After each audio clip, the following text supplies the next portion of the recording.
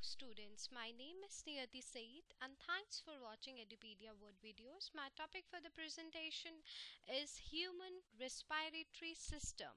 Okay, so let's proceed towards our topic, that is respiratory organs and respiratory system. Okay, mechanism of breathing vary among different group of animals depending mainly on their habitats and level of organization. Lower invertebrates like sponges, coelentrates, flatworm, etc.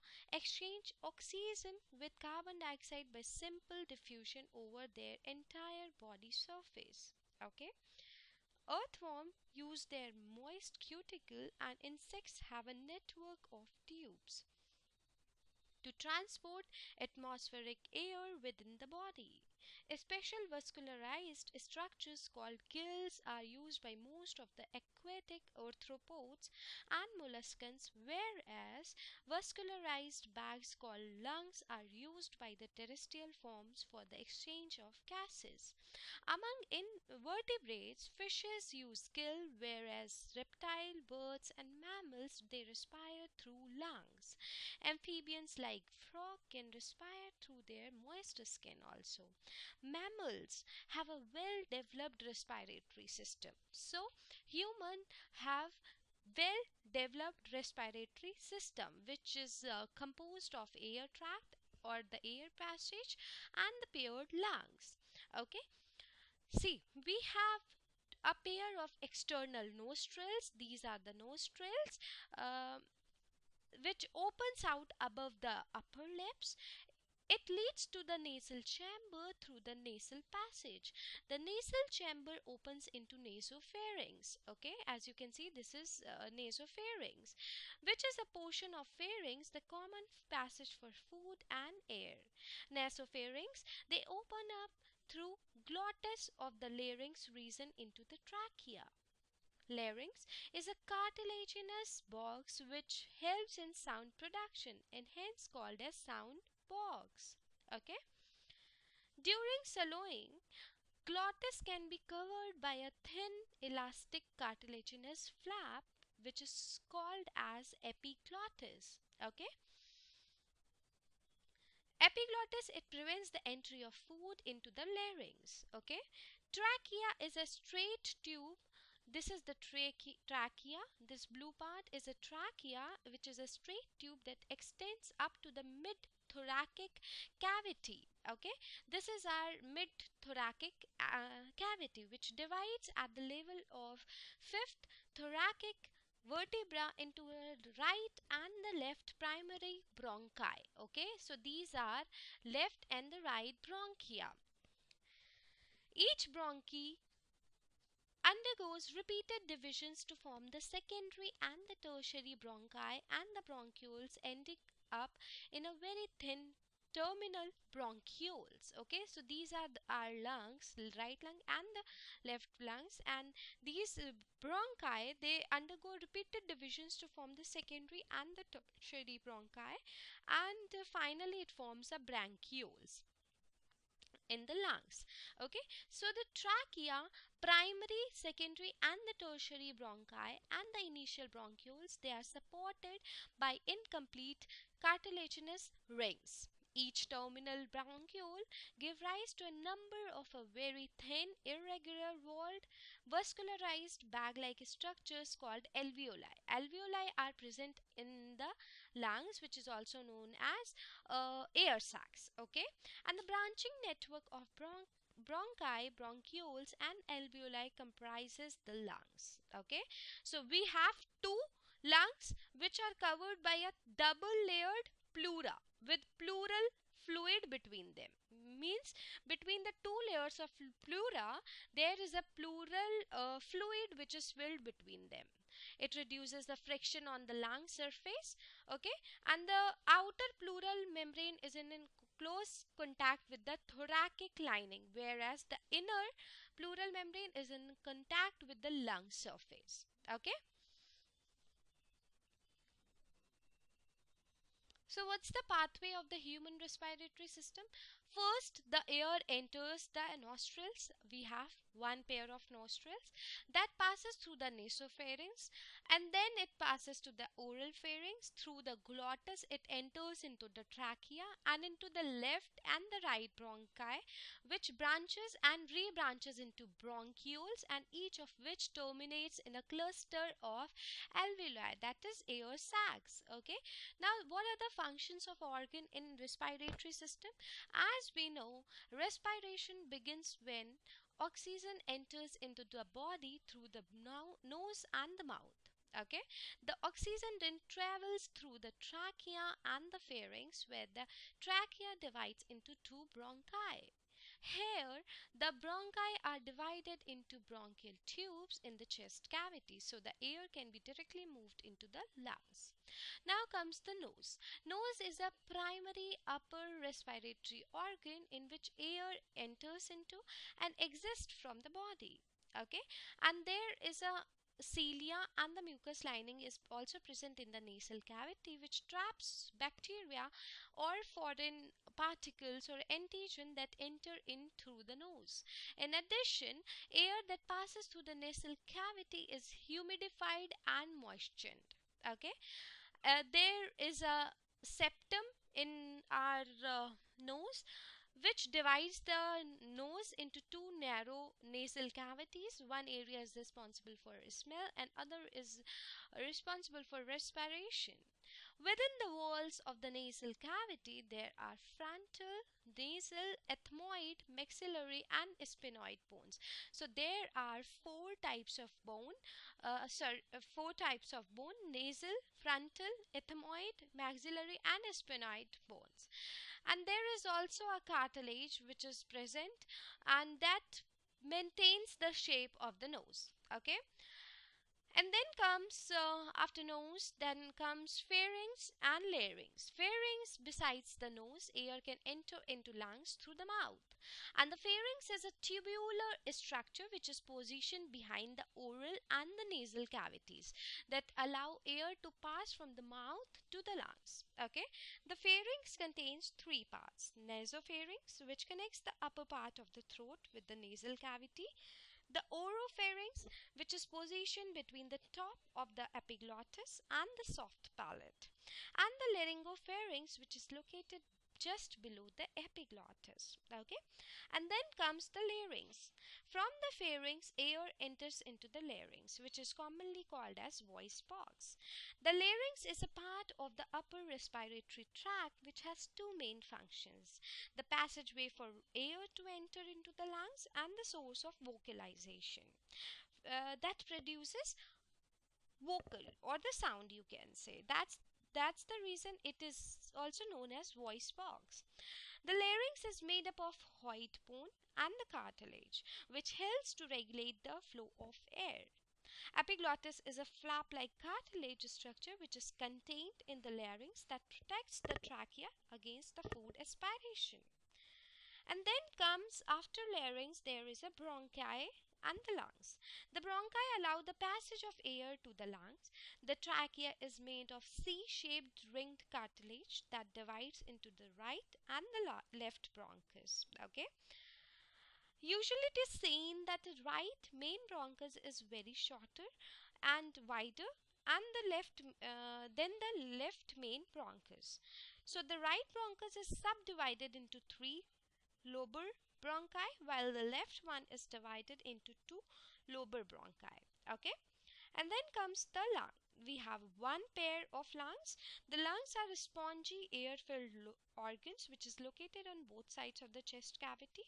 The left lung is divided into superior and the inferior lobe, and the right lung is subdivided into superior, middle, and the inferior lobe. Pleura is a thin layer of tissue that line the lung to allow the lungs to expand and contract with ease. Okay, what's the primary role of lungs? Respiration, which includes the transfer of oxygen found in the atmosphere into the bloodstream, and thus it releases the carbon dioxide into the air. Okay, and then comes air sacs or alveoli. There are about 600 million alveoli which is found in adult. on average, okay, which are tiny grape-like sacs at the end of respiratory tree. The exchange of oxygen and the carbon dioxide gases occurs at the alveoli level, although effort is required to inflate the alveoli, okay, and minimal effort is needed to deflate the alveoli. After alveoli, there comes a diaphragm. Diaphragm is a muscular structure which is located between the thoracic and the abdominal cavity. Contraction of the diaphragm causes the chest or thorax cavity to expand, which occurs during inhalation. But what happens during exhalation? The release of the diaphragm causes the chest or the thorax cavity to contract. Now, of course, there are few muscles that are used for breathing. They are located near the lungs, which helps them to expand and contract the lungs to allow breathing process. These muscles include diaphragm, intercostal muscles, abdominal muscles, muscle in the neck and the collarbone area. Diaphragm is a dome-shaped muscle which is located below your lungs. It separates the chest cavity from the abdominal cavity, and the diaphragm is the main muscle which is used for breathing. Okay, the intercostal muscles, they are located between your ribs, and they also play a very major role in helping you to breathe. Then comes air passage, okay, which comprises human respiratory system. Air passage or the air tract is a conducting part of respiration. It transports the atmospheric air into the alveoli. Alveoli is the terminal part of the lungs. It clears air from the foreign particle, as we very well know that cilia are present in the nose, which traps the bacteria or the foreign bodies or antigens, and it clears the air to move it inside, okay, and it also humidifies and brings the air to body temperature, okay. Now the path taken by inhaled air. Have you ever wondered what's the composition of air that we breathe in? Nitrogen is about 78%, oxygen is about 21%, carbon dioxide is about 0.03 to 0.04%, hydrogen is present in traces along with the noble gases. Thus, the air naturally contains more oxygen than carbon dioxide. Okay, this oxygen-rich air is taken in by the nostrils. In the nasal cavity, it is filtered by the fine hair, and the cavity also has a rich supply of blood vessels that keep the air warm. This air then enters the pharynx and then the larynx and then finally into the trachea. Okay, the trachea and the bronchi, they are lined with ciliated epithelial cells and secretory cells. The secretory cells, they secrete mucus which moistens the air as it passes through the respiratory tract and also trap any fine particles of dust or bacteria which have escaped the hair of the nasal cavity. Okay, and cilia on the inner lining of the windpipe is also there, which helps them to propel a particle outside, and the air from the bronchus then enters the bronchioles and then the alveoli, and the alveoli forms the respiratory surface in the humans. Okay, as you can see, these are the epithelial cells and these are the cilia that helps to propel out the foreign body outside. Okay, and this is the lining of mucus which helps trap the bacteria or the foreign antigens. Okay, and then comes air tract. What's the passage? External nostril, nasal passage, nasal chamber, nasopharynx, glottis, larynx, trachea, primary bronchi, secondary bronchi, tertiary bronchi, bronchioles, terminal bronchioles, respiratory bronchiole, and the alveolar duct finally. Okay, and each terminal bronchiole give rise to many thin and vascularized alveoli. Okay, Now comes the larynx. Larynx is also known as voice box or the sound box that produces the vocal or the sound. Is a cartilaginous box which helps in sound production. During swallowing, glottis is closed by epiglottis to prevent the entry of food into the larynx. Okay. Trachea, primary, secondary, and the tertiary bronchi and the initial bronchioles, they are all supported by incomplete cartilaginous half ring. Okay, as you can see that there are muscle, cartilage, and ligaments are also there to support the vocal cord. Thyroid cartilage, cricoid cartilage, and cricothyroid muscle and cricothyroid ligaments. Okay.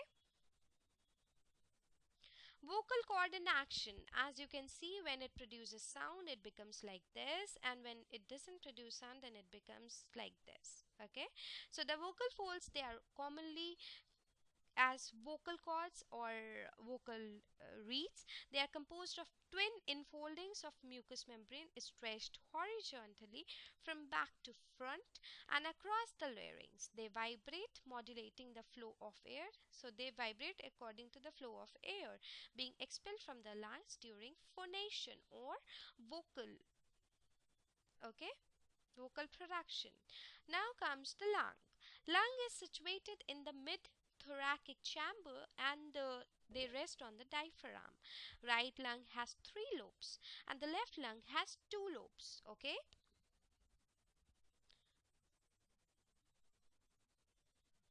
As you can see that these are the lobes. Okay, these are the so this is the right lung and it has just 2 lobes, and the left lung it has 3 lobes. Okay, so these are the lobes, and it is covered by a double layer structure which is known as pleura. Okay, outer parietal pleura and the inner visceral pleura. Okay, in between these two layers, pleural fluid is present that lubricates the lung surface and prevents friction between the lung membranes. Okay,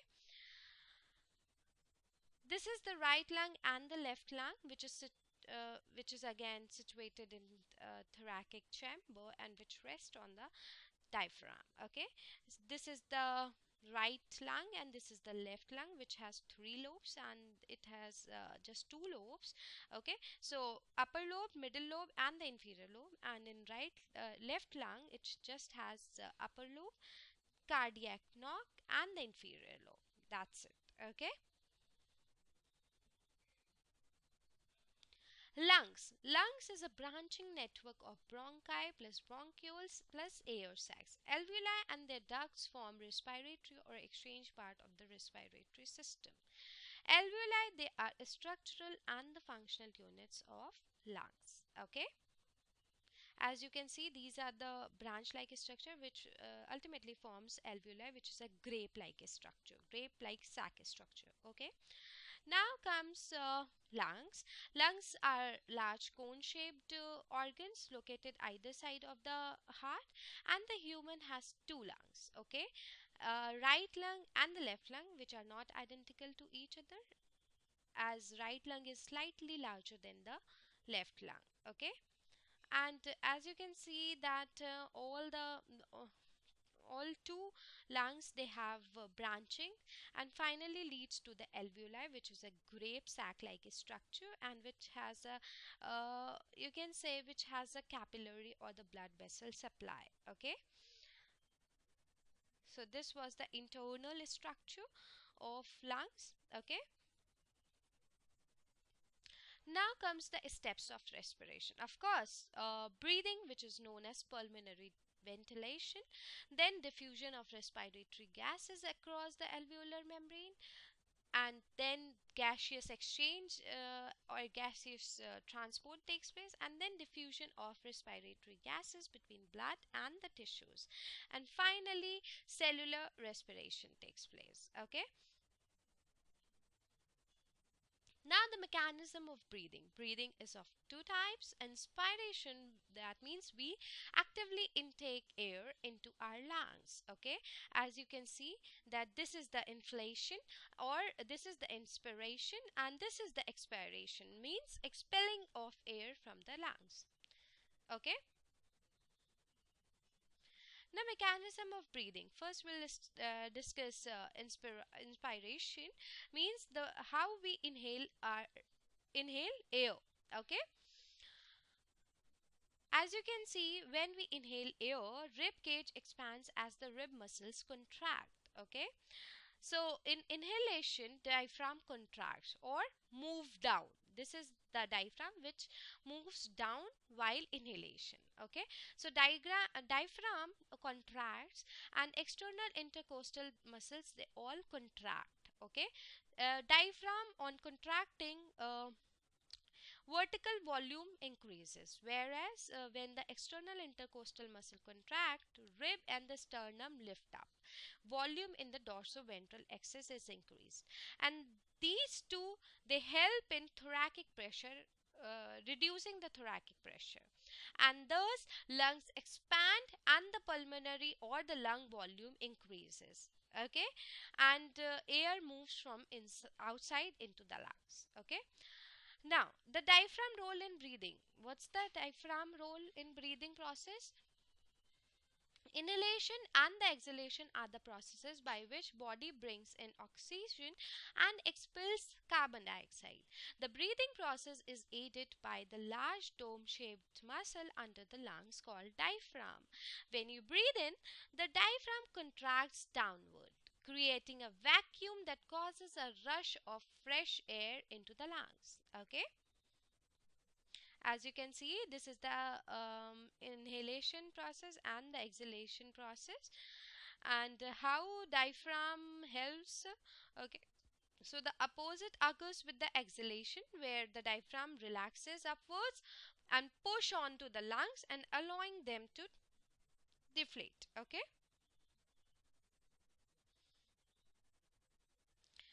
Exhalation, in which diaphragm relaxes or the moves up.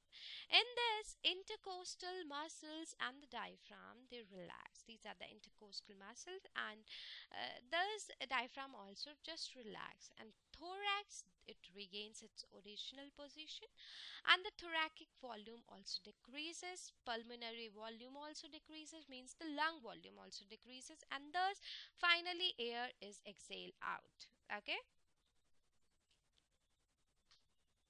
This is the process of breathing in and the breathing out. See, in breathing in, how it happens, and in breathing out, how it happens. Okay. Mechanism of breathing. Respiratory cycle, and inspiration plus an expiration. Normal expiratory, or you can say breathing rate, is 12 to 16 times per minute. Okay. And the spirometer is a respirometer that measures the respiratory rate. In this, patient takes a deep breath and blows as hard as possible into the tube. Okay. And technician, they monitors and encourage patient during test. And this machine, it records the result of the spirometry test, or you can say the breathing test, or whether it is lying between the 12 to 16 times per minute or not. And on all this process, clip on nose of the patient is fitted. Okay. So that he cannot inhale or exhale from nose. Okay.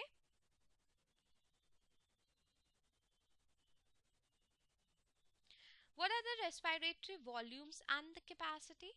What is tidal volume? Tidal volume is the volume of the air which is inspired and expired during the normal respiration. It is approximately 500 ml.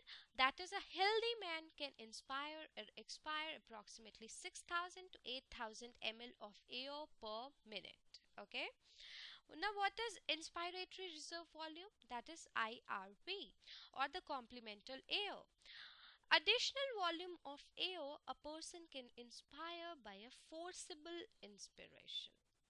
This average is about 2,500 to 3000 volume or in ml. Okay, and then comes the expiratory reserve volume or the supplemental air. This is the additional volume of air that can that a person can expire by a forcible expiration, and this averages is about 1000 ml to 1100 ml. Okay, and then comes the residual volume. Residual volume is a volume of air that remains in the lung even after a forcible expiration, and this average is about 1100 ml to 1200 ml.